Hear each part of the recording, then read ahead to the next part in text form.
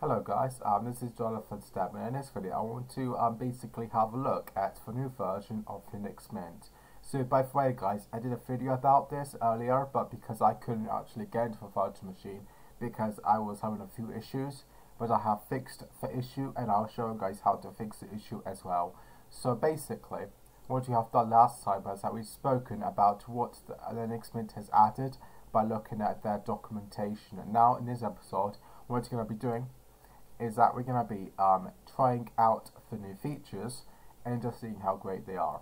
So if you guys want to see that video, what I did earlier, then please do so. There'll be a card up in the video, so you guys will be able to open it that way. Okay, let's open up the machine and go to settings. And what you guys need to do is that we need to go to display and turn off enable 3D isolation, because there's a weird bug that when we enable this, the screen goes white. I don't know why, but people had reported that same issue, but I guess that's fine. Well, hopefully they fix this before it does get released, but let's just press on OK, and now you can start it, because I normally do enable that, but because I was having issues with it, I just disabled it. But it should be still pretty much the same with boot up time, so it doesn't really matter that much. And in this video, I'm going to test out how Firefox works, test out the applications I have basically included, and so on. So we're just going to be having some fun. We're just going to be messing around in this episode, just saying what they have changed in this version, because not with every update they might not have included something, they might have hidden something that we don't know about. Okay, so right now we should be building up to Linux Mint 20.3.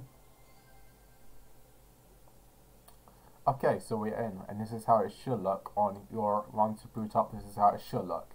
So as you guys know, that they have added a calendar widget, so we can be able to add events over here.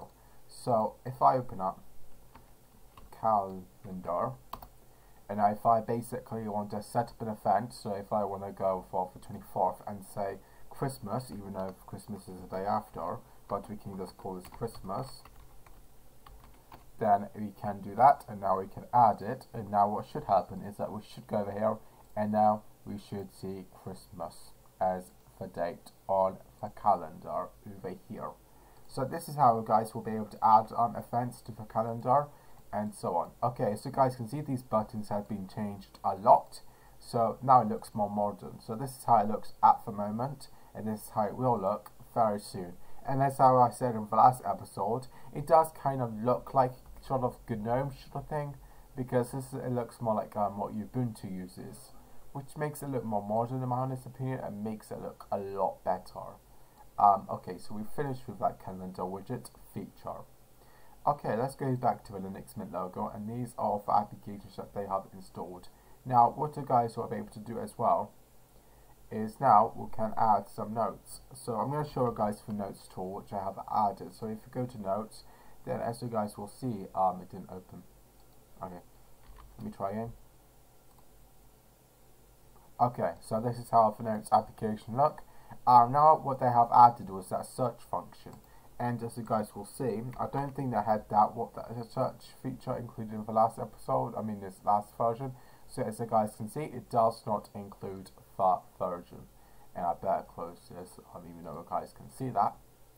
It doesn't matter, it's just some old key I had. So this is basically what they have added, and now if we add like two keys like this, and now if we set the title to be hello.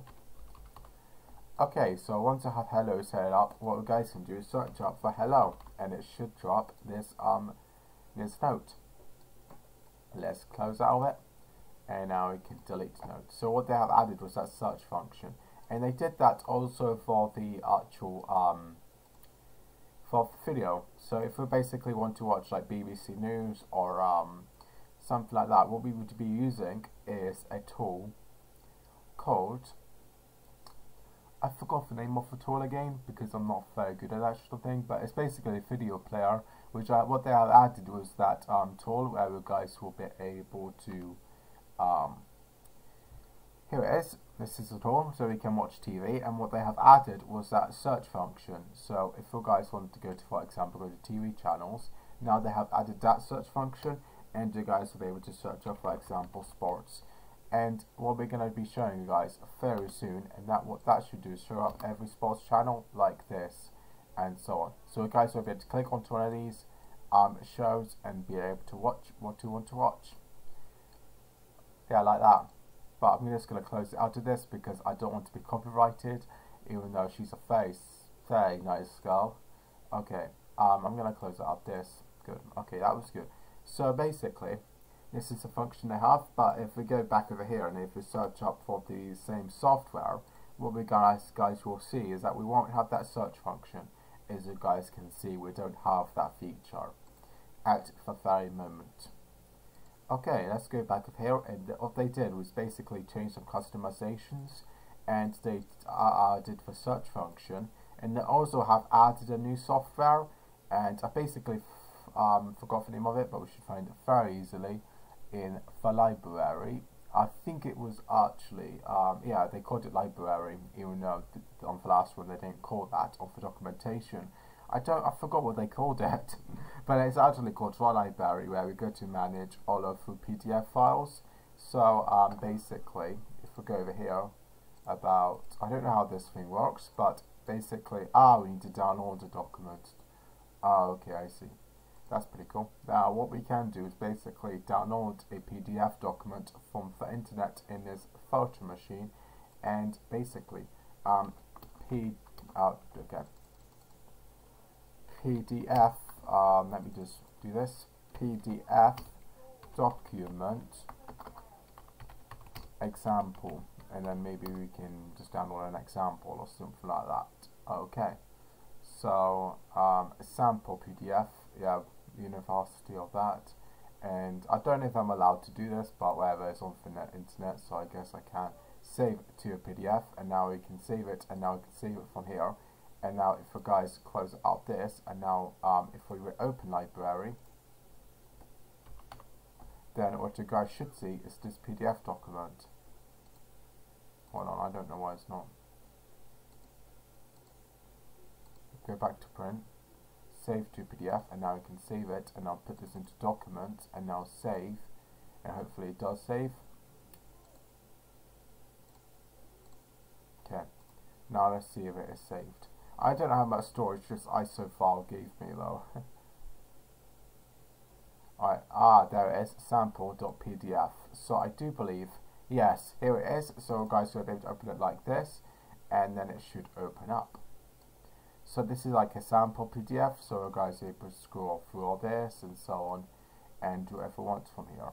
So I think this is actually using another application for some reason, help about, and this is using Xreader. So I think this is just to load up any PDF files that you guys have currently installed on your computer.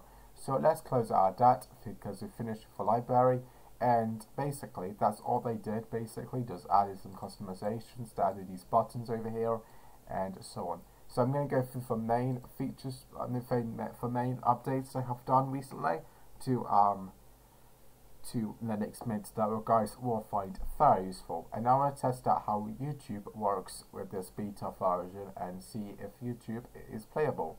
So I'm going to go to, okay, it's going to take a while. Okay, I don't want to sign in, agree. And now if we basically search up for my channel, I gave a reasonable RAM, so it should be all fine. Okay, so my thoughts on Linux Mint 20.3.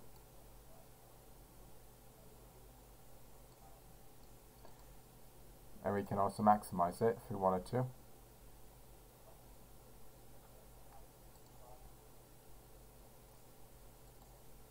Okay, so that's basically how well this virtual machine can run YouTube videos. But because it will be installed on real hardware, it will run a lot better.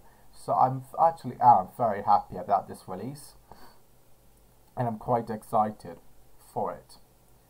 So if we basically want to update the system, then we can just do check for updates, and then we can update manager, and then we can just search up for any updates if there is any, and so on. But because I'm doing this in a virtual machine with an ISO file, that means any changes that I do with this system will be deleted. So if I download any software, any games, Once I have a power cut or if I shut down my system, then it will be lost. So do bear in mind that we can't just use a USB stick just to do all activities. You may have to install this on real hardware if you've got lots of data to save.